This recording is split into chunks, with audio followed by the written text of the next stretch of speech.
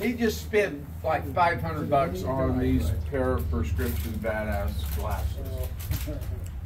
And we're up at the lake, and he's sitting in the back seat, and he's reading something, but he takes them off and puts them on his lap. He's had these maybe 6 or 7 days. He gets a bite, so he stands up to set the hook, and he just launches these glasses right over the side.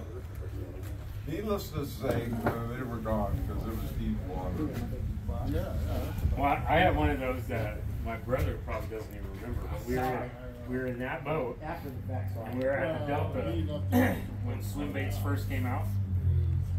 I had this like swim bait, like $100 swim bait that you couldn't even get, and he was gonna use it for striper, right? He's like, "Can I use that?" And I said, "Yeah, you can use it."